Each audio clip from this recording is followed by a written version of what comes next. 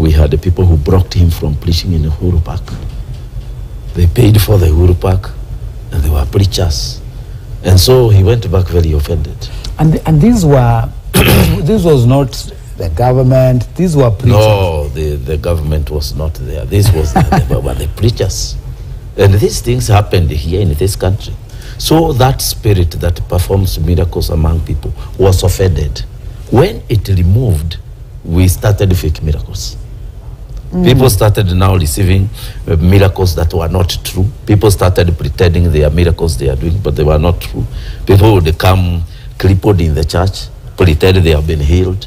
But this was just a show, because the real thing had gone away.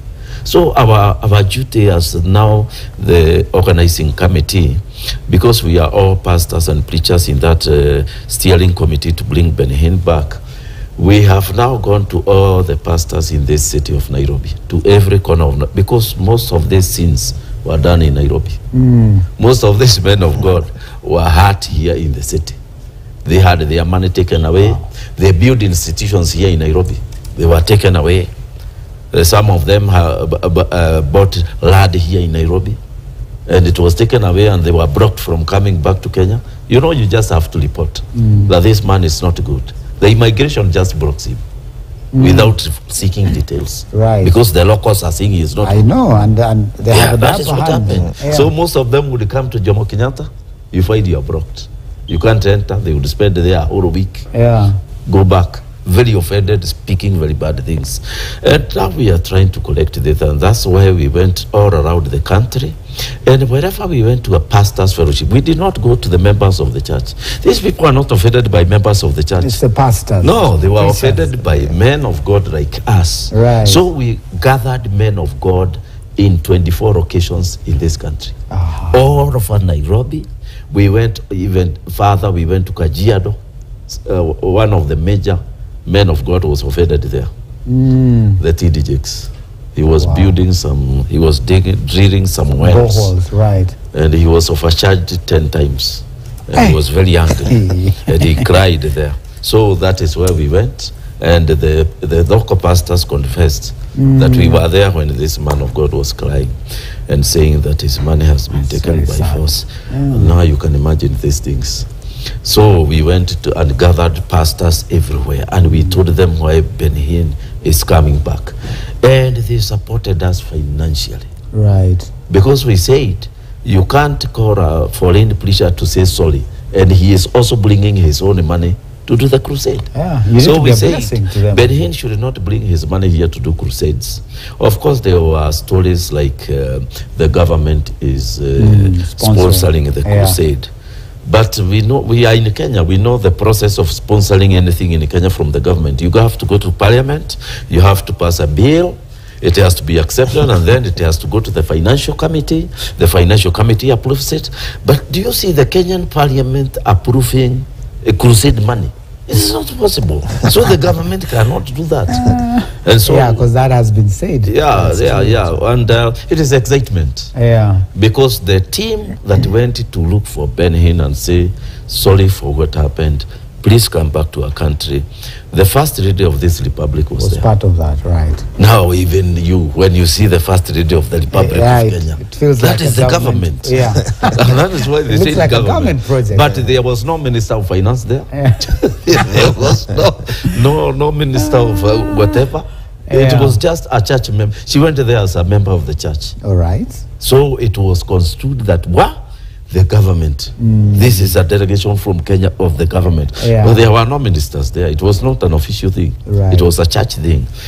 So we went to the pastors and we would tell them what happened. And some of them gave us more information. In fact, we collected more information from them that we initially knew. They told us exactly what happened. Right. So and so did this and this happened. I would not mention their names because they have already repented. Yeah. And some of them we have faced them personally. Yeah. And they have told us now what we did when we were young like you people. So now you don't do what we did. That is one of them. He told me exactly that. Don't do what we did. We are sorry for what we did because we were looking at the money, how we would benefit.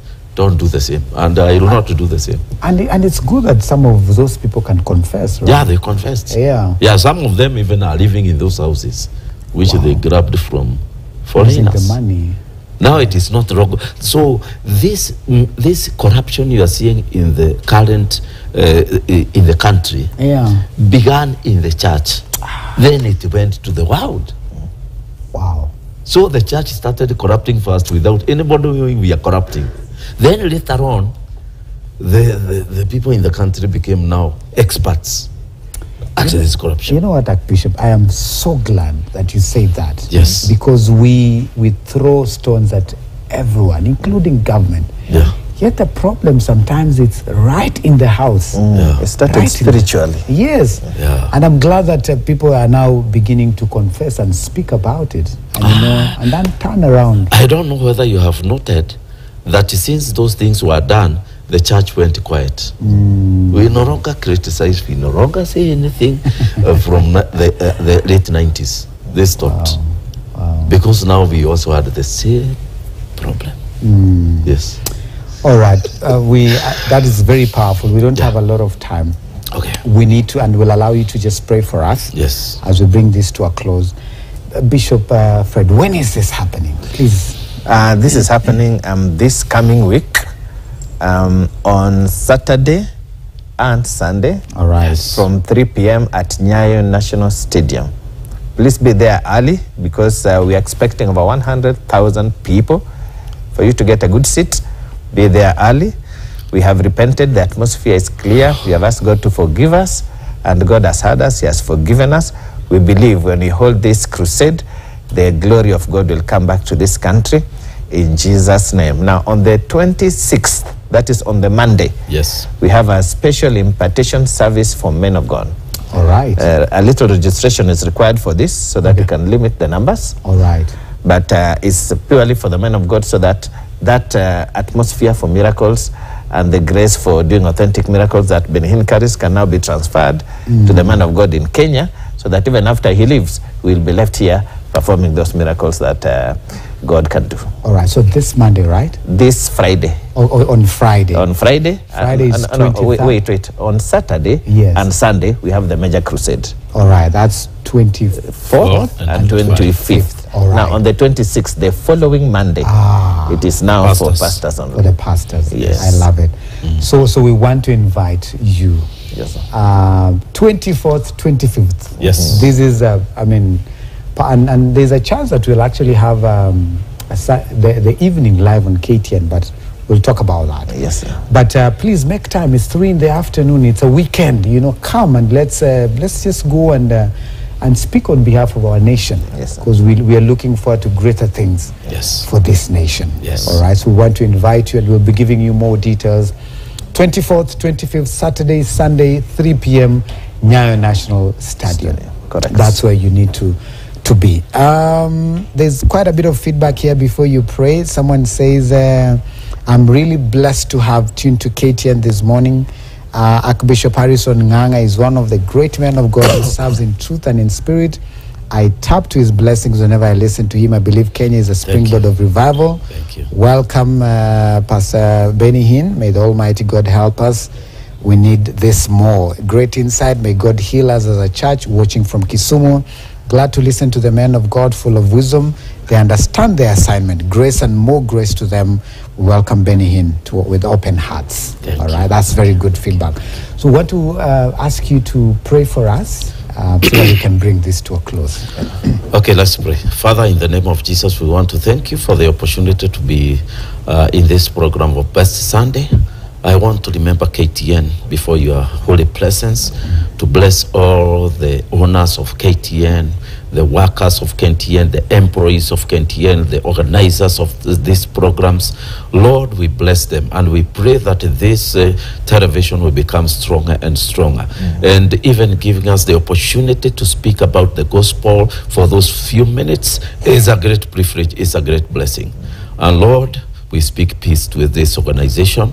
We speak financial grace and blessing to this institution, and we also speak blessing to this Sunday Best program and everything that is done here, and our moderator here. In Jesus' mighty name we pray. Amen. Amen. And amen. Thank you so much. Thank you. And thank you for the initiative. We look forward to